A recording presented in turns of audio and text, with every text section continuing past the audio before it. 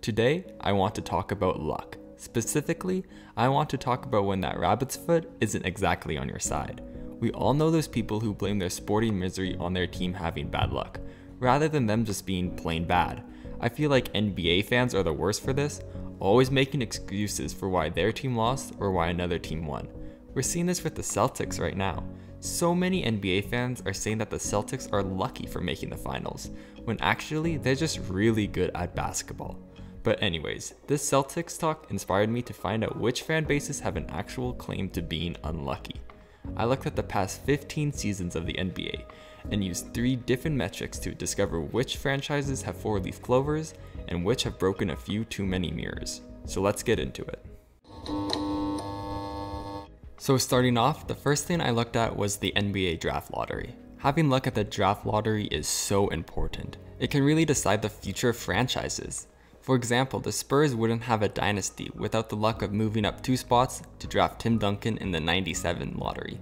On the other hand, the Grizzlies might still be in Vancouver if they didn't fall 2 spots in the Allen Iverson sweepstakes of 1996. Safe to say, lottery luck is crucial. To calculate this kind of luck, I looked at the past 15 draft lotteries and calculated a plus-minus for each team. If they moved up 2 spots, I added 2. If they moved down 3 spots in the next lottery, I subtracted 3. Pretty simple. I decided not to account for trades because we're purely talking about luck here, not about front office moves. So the Clippers, for example, got a +7 in the 2011 lottery, even though they traded that pick to the Cavs, which eventually became Kyrie Irving. Which, side note, imagine Kyrie on those Lob City teams. But anyways, here are the results for all 30 NBA franchises. Links in the description for all the charts in this video if you want to check them out yourself. But a few things that stand out to me are that first, in 2016, there were no changes in the lottery, going completely chalk. It's the only draft to ever do this, and it's honestly pretty fitting for a draft that had loads of quality talent like Jamal Murray, Brandon Ingram, Jaylen Brown even, but it never really had an absolute megastar kind of player. I think it's also pretty surprising that the Lakers have moved up the most, considering they have like 0 homegrown talent on their roster, excluding like Austin Reeves and Max Christie, I guess. Of course, a big part of that is having a win now mentality with LeBron. For example, they didn't use that 2019 pick they moved up 7 spots for. They traded that pick instead to New Orleans in the Anthony Davis trade. But still, I guess the Lake Show has had a pretty good time at the lottery. On the other side, and perhaps unsurprisingly, the Pistons have had horrible lottery luck. I'm talking like a black cat saying Macbeth while opening an umbrella inside kind of bad luck. They've dropped 7 more spots than anybody else, with 2 straight years having the best odds and then dropping to number 5. Due to those drops, they missed out on Victor Wembanyama, Paolo Banchero, Chet Holmgren, Brandon Miller, just in those 2 years alone. People wonder why Detroit is having such a miserable time, and this is a key reason why. So just to summarize, the 5 teams with the worst lottery luck are the Houston Rockets, Orlando Magic, Phoenix Suns, New York Knicks, and then of course, the Detroit Pistons. Next, I looked at injuries. Of course, injuries are not all matters of chance. Facilities, trainers, playing time are all factors in players' health. But there's no denying that luck plays a key role in deciding the injury report. Like the lottery, I looked at the past 15 seasons, but this time I added up each team's injuries. When I first started this, I thought it was going to be a lot easier. I thought surely that somebody must have tallied the injuries by teams per year, but no, I couldn't find anything like that. So I had to do it myself. For each year of each team, I looked at the missed games of their top 6 players in minutes per game. I only did the top 6 because first off, doing the whole roster would have taken ages, and second, I thought looking at starters and a 6-man would be a good litmus test for how unlucky a team is with injuries. Even with only doing the top 6 players, this took me over 3 days to do. If I knew how long this would have taken, I probably would have done it a different way, but oh well, too late. A couple of notes on these calculations. If a player got traded mid-year, I didn't count their first game missed, as that clearly was more for travel reasons than injury reasons. Second, in the case of players missing an entire season, a la Lonzo Ball or Chet Holmgren, I did include them if I thought they would have been in the top 6 of minutes per game. With the exception of Kevin Durant in 2020, as Brooklyn already knew he was going to be out the whole year when they signed him, so I didn't really count that as luck. Third, I included suspensions, because even if it's more based off of players' actions than luck, having a player suspended is unlucky for the team, and we're talking about franchises here. And then finally, this doesn't really take into account load management. So with all this being said, you can probably figure out that this list is far from perfect, and I probably made quite a few mistakes, but I do think that this chart does give a good and very interesting look into the injury history and luck for all teams. So here's the chart. The columns in a different color are the years that didn't have 82 games in the season, meaning of course there were less games available to miss. Anyway, so looking at this, what strikes me first is that injuries have clearly been on the rise. There were over 1,000 more missed games this year than in the 09-10 season, which shows the current NBA definitely has an injury or at least a missed games problem. The team with the most missed games in a single season was actually this year's Memphis Grizzlies. Even if you took out Josh's suspension, this would be the case.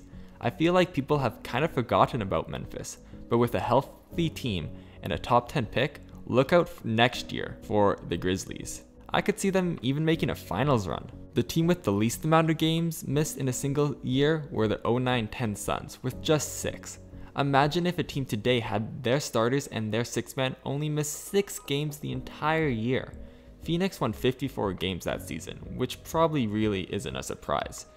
The Suns may have been unlucky in the lottery, but with injuries, they seem to be pretty good. This chart is super interesting, and I'll probably make a whole separate video just running through all of it, but for today's purposes, the 5 teams with the worst injury luck are the LA Clippers, Golden State Warriors, Charlotte Hornets, Chicago Bulls, and the New Orleans Pelicans. Finally, I looked at buzzer beaters. Losing on a last-second bucket is obviously one of the most heartbreaking things in sports. Your team has come so far, being so close, just to lose because of one shot. To evaluate luckiness, I made a plus-minus chart of NBA teams' buzzer beaters' fortune. Using basketball references, I tallied each time a team won and lost via a buzzer beater from the 09-10 season to today. I also decided to give double points if that shot happened in the playoffs, because winning and losing in the postseason is obviously worth a lot more. Here's an example. The 76ers have won 4 games off buzzer beaters in the past 15 years, while losing on 4. Of course, one of those being the Kawhi buzzer beater shot in the 2019 playoffs. So 4 winning minus 4 losses with an additional point lost for losing in the playoffs gives the Sixers a plus-minus of -1. Doing this for all 30 NBA teams gives you this chart. As you can see, New Orleans are allergic to buzzer beaters for some reason. They are tied for both the least amount of buzzer beaters scored for and against. I also find it funny that the 3 teams that Paul George played for are in the bottom 10, so maybe there's some truth to that narrative.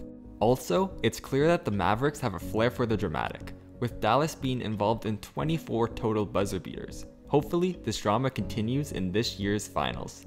So to summarize, the 5 teams with the worst buzzer beater luck are the Toronto Raptors, Indiana Pacers, Detroit Pistons, New York Knicks, and the Phoenix Suns. So let's combine these rankings to find out which team is truly the unluckiest. Now, warning, math will be involved, but I'll make the explanation as short as possible. So basically, since all 3 rankings are on a different scale of datasets, we need to use something called the normalization formula, where we put each value on a scale from 0 to 1, where 0 is the luckiest and 1 is the unluckiest. After using this formula on each stat, we then add up the 3 different values to get an unluckiest score out of 3. For example, Boston has these values for each stat. After using the normalization formula, they turn into this. Then, adding them up, Boston gets a score of 1.078 out of 3. Now, to make it a tad bit easier to understand, I then converted each team's unluckiest score from out of 3 to out of 100. And after all that, you get this list of the unluckiest NBA teams of the past 15 seasons. Now, again, links in the description if you want to analyze this, or you can just pause the video. But let's just focus on the 5 unluckiest NBA teams. According to these metrics, the Detroit Pistons are the unluckiest team in the NBA over the past 15 years, which makes quite a bit of sense. Motor City has had an extremely rough time in this era, with just 2 playoff appearances, both resulting in sweeps. They haven't been able to really build anything with their horrible lottery luck, and when they have looked semi-decent, injuries got the worst of them. Especially Blake Griffin, who practically carried that team to the playoffs in 2019, playing amazing basketball, but then missing more than half the next season with injury and never really being the same. Hopefully whatever curse is on Detroit is lifted, and the Pistons can finally start winning basketball again. The next unluckiest team is the Knicks, which again makes sense. I would say their unluckiest moment was in the 2019 lottery, where they were projected to go number 1 and draft Zion after winning only 17 games that year. The Knicks fans hoped that drafting Zion would attract Kevin Durant and Kyrie Irving in free agency, but unluckily, they never got the chance to make that pitch, as they ended up falling 2 spots to number 3, ending that super team idea for good. Chicago and Phoenix are next. The Bulls have had massive injury problems, with the likes of Derrick Rose and Lonzo Ball, while the Suns have been pretty unlucky with both the lottery and buzzer beaters. And then, you get to a very interesting discovery. The Golden State Warriors, winners of 4 championships and arguably the best team of all time, were statistically the 4th unluckiest NBA team in the past 15 years. And when you think about it, Golden State have been pretty unlucky. They lost the 2020 first overall pick with the best odds. They missed arguably their second most important player, Klay Thompson, for 2 whole years. Steph has been injured many times. KD got hurt in the 2019 finals. Draymond suspensions. For a dynasty, it certainly hasn't been all smooth sailing. But of course, the Warriors haven't let their bad luck bring them down. Instead, they won 4 NBA championships. Now, if you flip these rankings, they also show why luck isn't everything. The Sacramento Kings are ranked the luckiest team of the past 15 seasons. The Kings, the team with the second worst record in the last 15 years, are the luckiest? Well, when you think about it, their losses come down more to bad management than bad luck. The most budding example of this is in the 2017 and 2018 draft. In 2 straight years, the Kings moved up 5 spots in the lottery. They're the only team with 2 moves of 5 or more up in the past 15 years, yet they didn't exactly take advantage of this massive luck. The 2017 pick, the number 3 pick that year, was lost in a 2015 pick swap deal to Philly. Philly then traded that Kings pick to Boston, and who did they pick? Somebody called Jason Tatum? The next year, in 2018, the Kings at least managed to keep the pick that turned out to be the 2nd overall after again having lottery luck. But they drafted Marvin Bagley Jr., and with the next pick, Luka Doncic was selected. Yes, if the Kings actually capitalized on their good luck, they could have had both Jason Tatum and Luka Doncic, who are now battling in the finals for different teams. I think that the Warriors and Kings show that it doesn't really matter if you have all the good or bad luck in the world. It's what you do with the cards you're dealt that really counts. Thank you so much for watching. Let me know who you think are the unluckiest NBA teams. If you enjoyed this video, please like and even subscribe. See you next time.